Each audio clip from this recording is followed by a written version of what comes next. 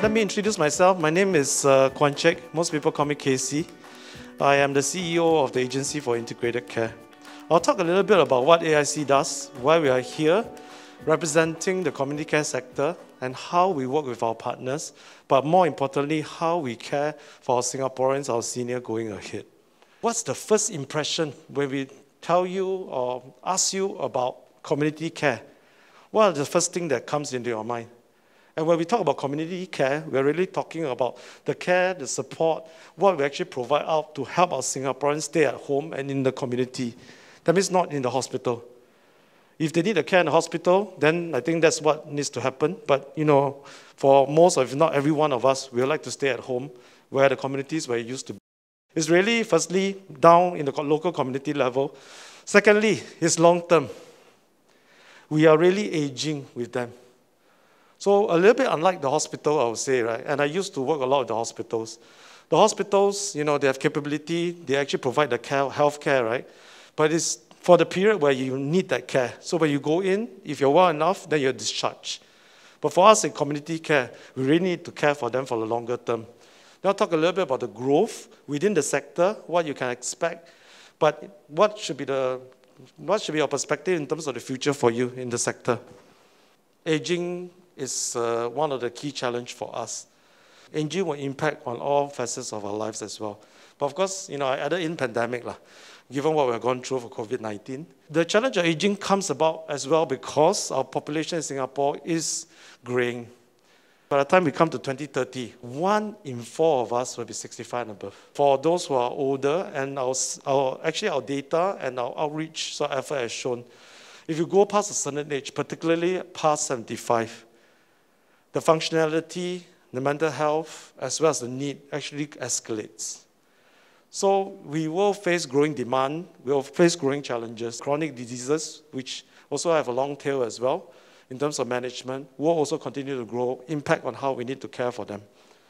At the same time, the workforce is going to shrink. Fewer working adults as a proportion to the whole population. We then need to make sure that community care still has the workforce to be able to help us to provide the care that is necessary for Singaporeans going ahead. We need to also make sure we keep it sustainable because healthcare cost is going up. We always talk about aging as a challenge.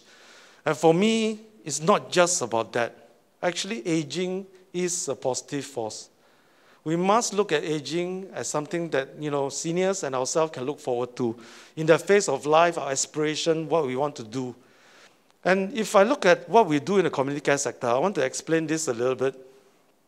In AIC, what we do is really twofold. Firstly, we help to empower our seniors and our clients to be able to live well, to be able to live within the community at home, and to be able to age gracefully.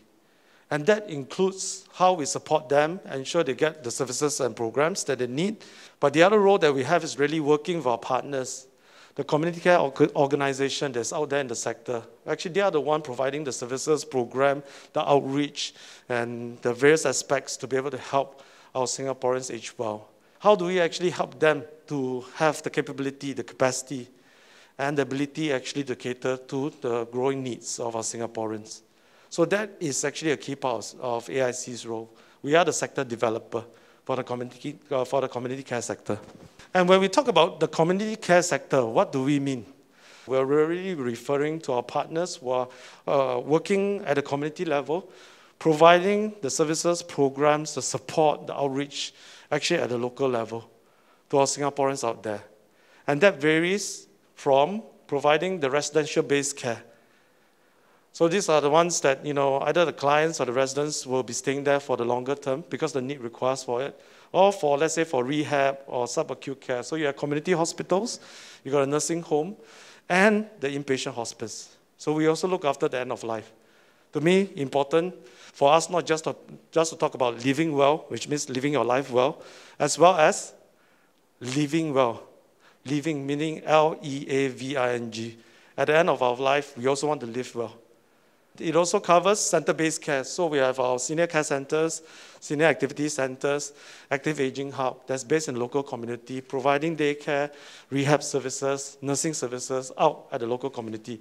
We are working with MOH, Ministry of Health, to also help to transform those centers to what we call active aging centers or active aging care hubs. And the idea is that those centers are the local community will support the seniors in the vicinity in various aspects: active aging, befriending, care and support, even digitalization, digital inclusion. We also work with our partners that actually focus a lot on home care. These are typically for more bed-bound clients who are not able to get out from their home. And they might have some caregiver support where we provide home nursing, home medical, home therapy out to the homes where they are. So our partners do provide the range of services, some specializing in certain areas, like residential. Some are what we call multi-service. They could have residential center as well as home care services. And we do work with over 200 of our partners out in the community care sector, many of whom are actually what we call social services agency.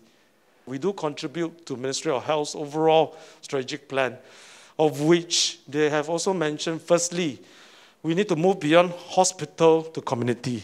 Not that hospitals are not important. They are a critical part of our healthcare system. But increasingly, the focus has to be going out into the community. We also support the move to beyond healthcare to health. So that's the preventive health part. We want to keep our Singaporeans healthy as far as we can. Lastly, we want to move beyond quality to value. So these are MOH strategic shift for which, as part of what AIC does, a big part, and the community care sector does, this is what we contribute towards.